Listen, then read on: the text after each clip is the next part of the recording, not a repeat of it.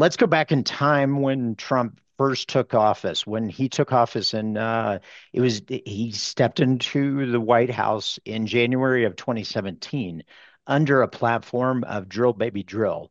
Now, what had happened leading up to that, what a lot of people forget is before he took office, from 2014 to 2012 to 2016, we grew by 2.5 million barrels a day under the Obama administration.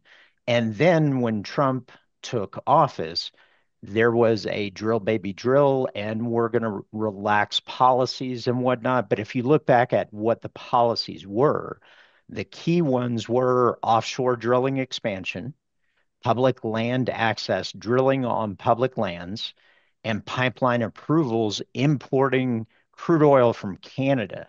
Well, during Trump's presidency, the U.S. grew by 3 to 4 million barrels a day of growth.